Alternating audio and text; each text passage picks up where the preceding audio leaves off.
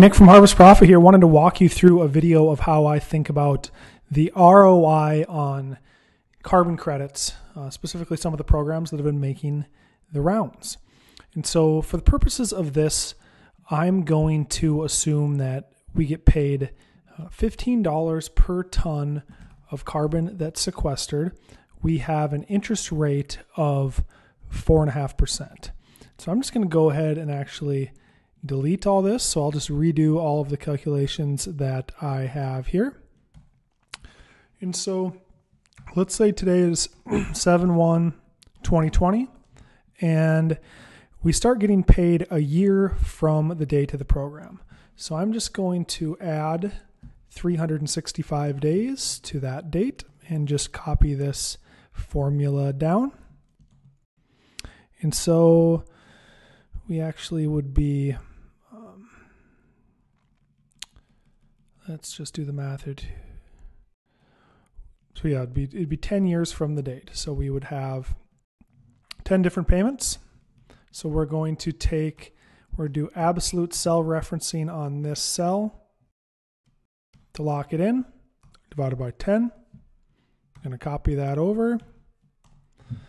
And then let's say we require let's do like an $8 per acre payment investment. So let's say we need to buy a new strip till bar, and our payment is going to be $8,000 or $8 an acre over 10 years, or we're going to build one. You get the point. And so this is a series of cash flows we have now. And so we can do two things. We can do the IRR, so the internal rate of return of this series of cash flows. And because we have these sets of dates, we're going to call it's going to be the XIRR formula. So we have XIRR, and then we want to do our values, our dates, and a guess. So I'm going to guess this is a 12% rate of return. So 13.4%.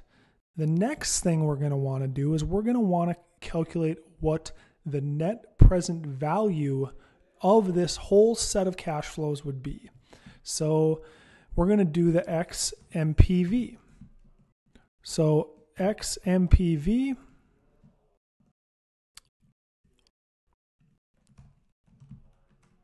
So we want to do our rate. So we're going to assume 4.5%, simply like an operating note, like what's our opportunity cost of the money, specifically of this investment, or whatever kind of capital that we have.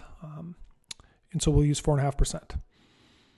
And we're going to want to pick our values, pick our dates.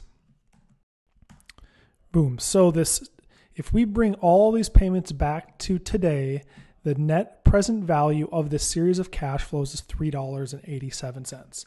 So that is how I look at and how I calculate the internal rate of return and the net present value of an example carbon credit program.